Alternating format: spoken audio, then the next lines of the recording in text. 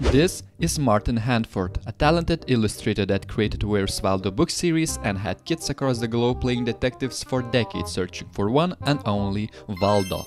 The book series sold 73 million copies and was translated into more languages than Google Translate can handle. And this is me, ready to become a best-selling author too by creating my own version of Where's Waldo book series using only AI. I never studied art, I possess zero drawing skills, but I have no doubt my book will be a huge success. Why?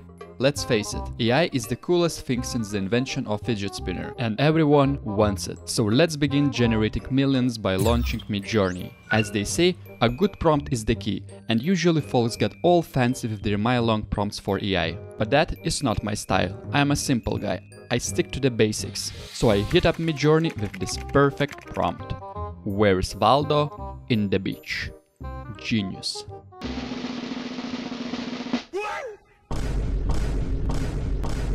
Okay, maybe not that fast. Let's snatch some pics from Google and feed them to Midjourney as reference images for original Where's Waldo illustrations. So now my new prompt is 7 links plus Where's Waldo in the beach. So it's better than the previous one, but the quality looks like trash. Nevertheless, I have one more trick. Magnific AI, the savior for poor quality images. So I upload the picture, set up these settings, pray for AI gods, and wait.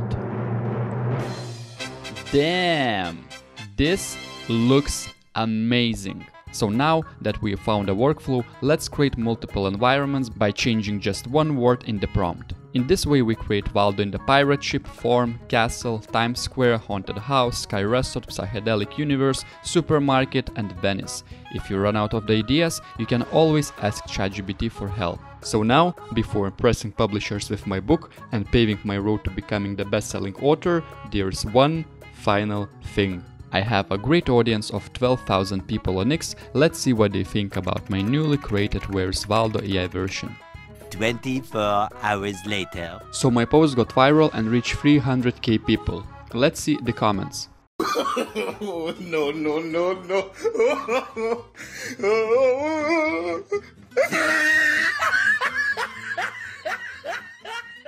Okay, so we have a problem here. Pretty much all the bodies in my Waldo illustrations are deformed and cringe. I can still fix it with Adobe Photoshop's generative fill tool, even though it would take me a lot of time. But there is another major problem with my project, which is, where is Waldo? Like literally, people are asking me where is he, and the problem is that I don't know.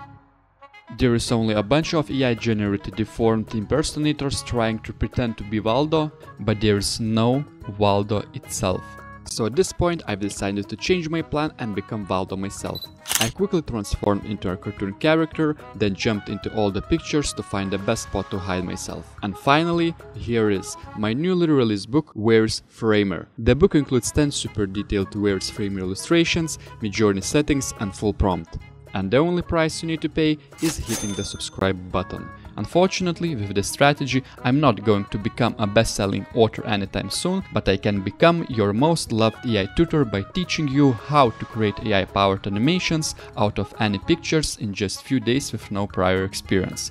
With this skill, you'll be able to create animated YouTube videos, different style animations, or just learn the basics of animation to level up your creativity game.